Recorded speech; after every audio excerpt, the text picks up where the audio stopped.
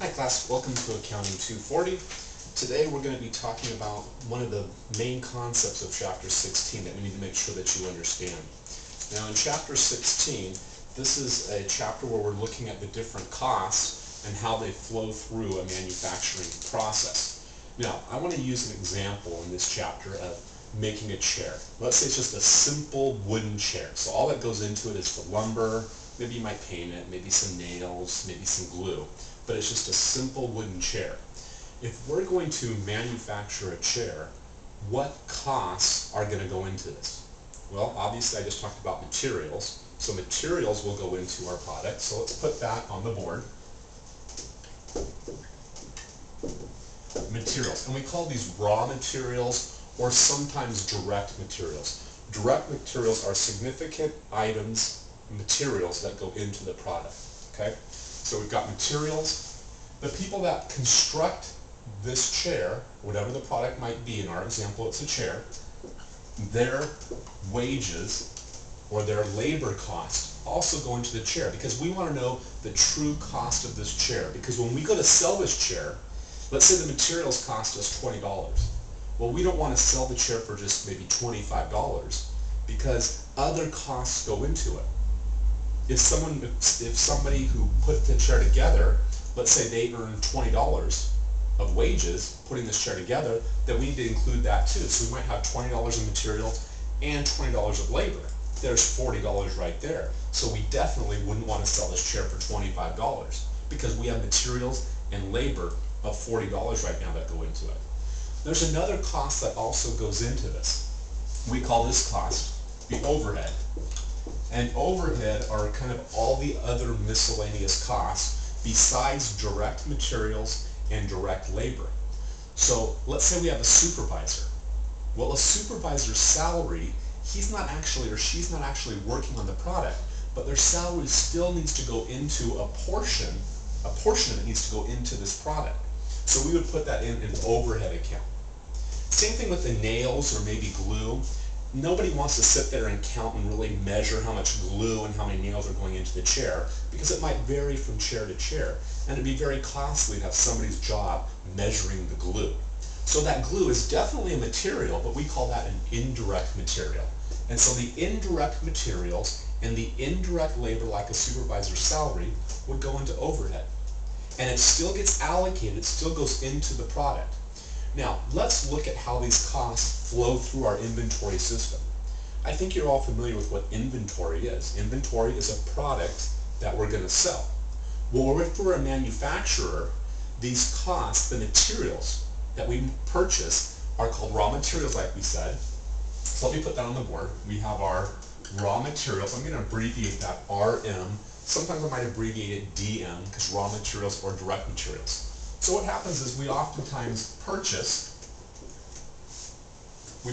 raw materials. So it goes into a raw materials inventory account.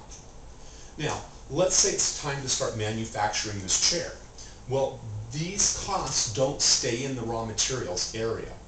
Once we start manufacturing the chair, it goes into a different place. It's called work in process, which makes perfect sense. We're processing and we're working on building this chair. So we call that WIP,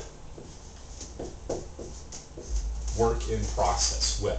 So what happens is this cost will get transferred out. Oops, needs 2 R's. Transferred out. So the cost goes into work in process. So here I'm going to add in the materials. Okay. So maybe we purchased $10,000 worth of materials. Maybe now we're transferring out 2,000. So if we purchased 10, we transferred out 2. In this example, we'd have 8,000 left. Now, where did this 2,000 go? That's what's great about this process. We don't lose it anywhere. The 2,000 is a minus 2,000 here, so obviously a positive 2,000 here.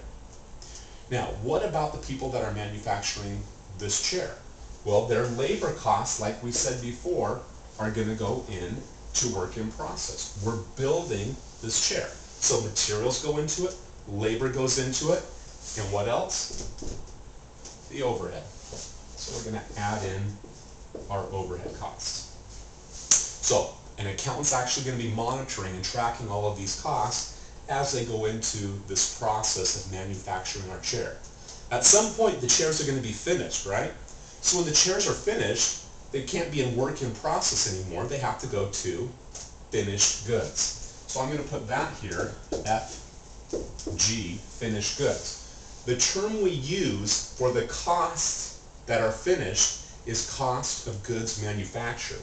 So we're going to subtract out the cost of goods manufactured, COGM, cost of goods manufactured, and they will move over as a positive part of finished goods, COGM, cost of goods manufactured. So now we have all these chairs accumulating in our finished goods area. What do we do with those? Well, we're going to sell them. Okay? We're going to sell these chairs. So what happens when we sell? Well, if you can remember from Accounting 111 and Accounting 230, when we sell an inventory item, that's cost of goods sold. So we're going to subtract out of here cost of goods sold. And that will go into another account, the cost of goods sold account, which is an expense. Raw materials, work in process, finished goods, these are all inventory accounts, so they are all assets.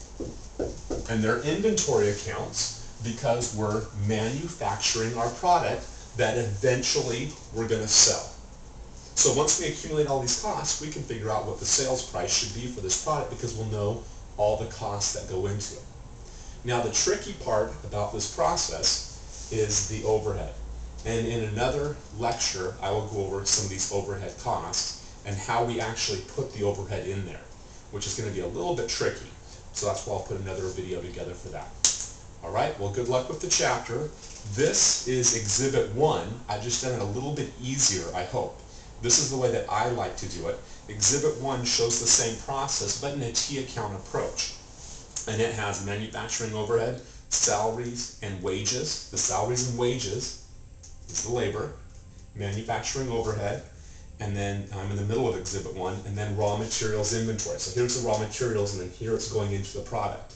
And then what happens? All these go into work in process, and they go into finished goods when we're done, so you can see all the arrows in the exhibit that are just following my chart that I have up here. Okay, well, good luck with the chapter, and I will talk to you soon. Thanks.